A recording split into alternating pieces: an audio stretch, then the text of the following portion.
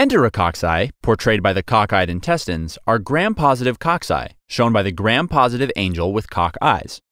Enterococci can be distinguished from other gram-positive cocci because they are catalase negative, here the negative cat, and tolerant of extreme environment conditions including high sodium chloride concentration, shown by the salt shaker, and are grown on bile, illustrated by the bile Nile. Some Enterococcus species are part of the normal colonic flora, depicted by the flowers growing out of the colon.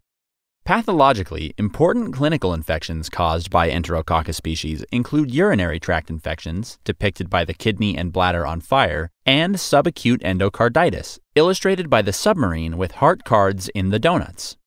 An important feature of this genus is a high level of antibiotic resistance.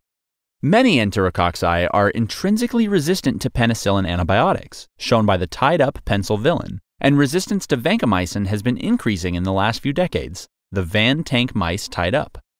In summary, Enterococci are gram-positive cocci and can be distinguished from other gram-positive cocci because they are catalase negative.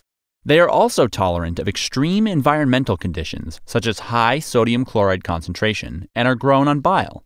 Some species are part of the normal colonic flora. Infections caused by Enterococcus species include urinary tract infections and subacute endocarditis. An important note with this genus is resistance to penicillin, as well as increasing resistance to vancomycin in the last few decades. Everything we learned today and more is available inside of the Picmonic Learning System. So what are you waiting for? Go to Picmonic.com today and try it for free, and find out why over 100,000 students are learning smarter, learning faster, and remembering it longer with fun pictures using Picmonic.